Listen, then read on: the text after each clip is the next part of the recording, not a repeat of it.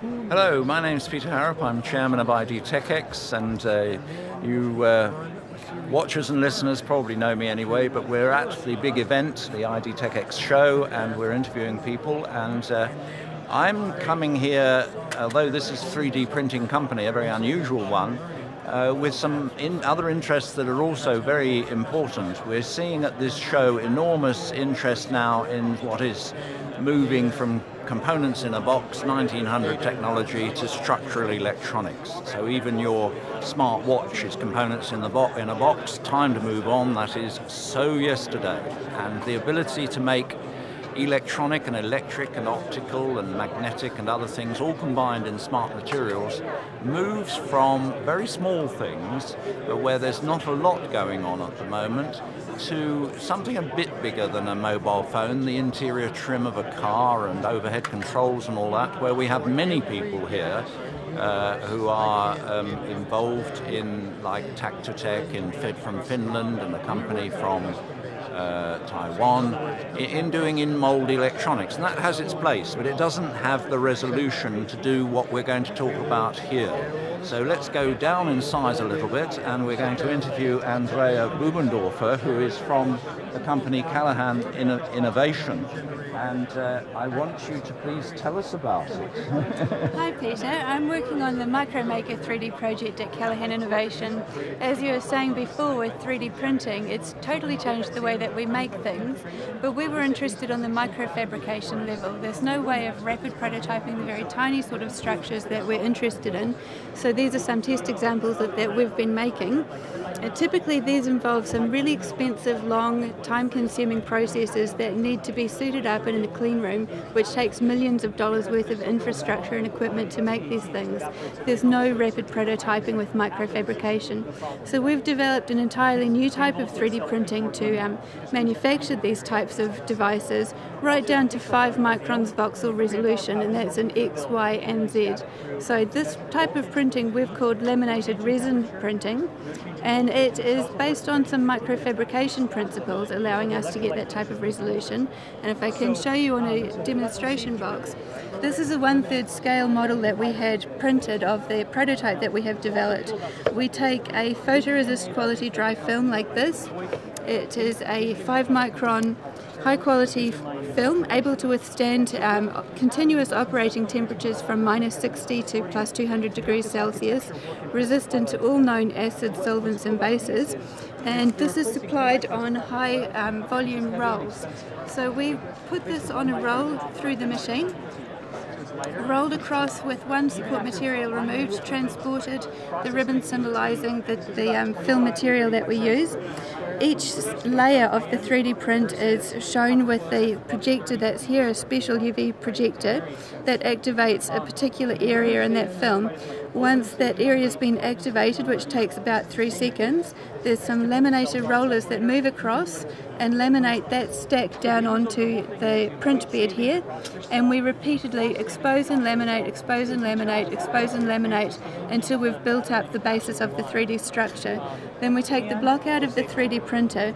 All of the areas to be polymerized have been exposed and liberated a catalyst from the projector, and we then put it on a hot plate, and the heat cure from that then fully polymerizes the structure together in the support material. So essentially it's a laminated type of printing but with no adhesives. So we have a fully polymerized single unit structure with the 5 micron resolution, and the support material is highly soluble and is simply washed away. But this support material also allows us to print overhangs and membranes and other type of structures that can move and flex, so it's also ideally placed for printing microsensor type of devices, such as that you'd have in your mobile phone for being able to tell what its orientation is, for example. So what are we talking about, conductors or Insulators or what? The material itself is naturally highly insulating, but you can see we also have had a little bit of interest in depositing metal layers onto it. So we can preload metal coated films onto the film as we put it, which means we have a choice where and when to put metal through the devices that we're printing.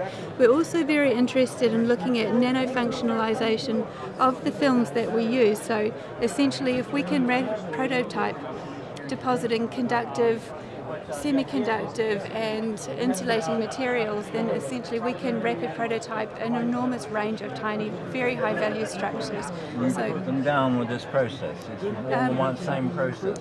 We bring in the metal in advance of the process. So this film that we'd put in would have a pre-coated layer of metal on it, or another alternative is to have a metal-loaded film with nanoparticles inside that.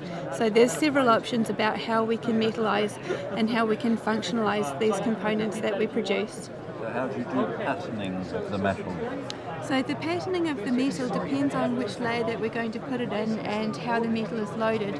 In this case, I only had metal on a single layer, so the metal was being able to put down in advance, and because the metal is nanoparticles and the pattern is on the microstructure, I've patterned from the reverse side so that the pattern that is going to stick to the metal particles stays while everything else is washed away. But because the metal nanoparticles are so much smaller than the micro level patterning, we just get left with no loss of resolution around the edges for it. So simple test case.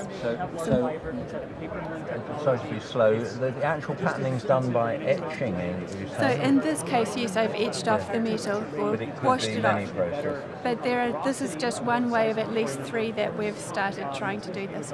We're also very interested in the idea that we, with the metal loading, sinter the microstructures afterwards, remove the organic material as a binder, which means we can make some extremely small metal parts. But at the moment it's insulator that you're depositing and you can pattern. That's right. At the moment we're building up material in epoxy, which is a highly insulating material.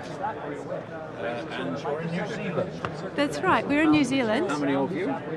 There's actually there's 2 of us as technical people in the team, and our Senior Business Development Manager, Kath, has just come back. And the university's helping? We're actually at a government agency. Callaghan Innovation is New Zealand's innovation agency. Which city? We're based near Wellington, the capital city of New Zealand, and we've just unveiled this technology for the very first time at this meeting, so yesterday was our first public display. Well, we get a lot of first announcements. This is a particularly exciting one. I think that we see that in the world of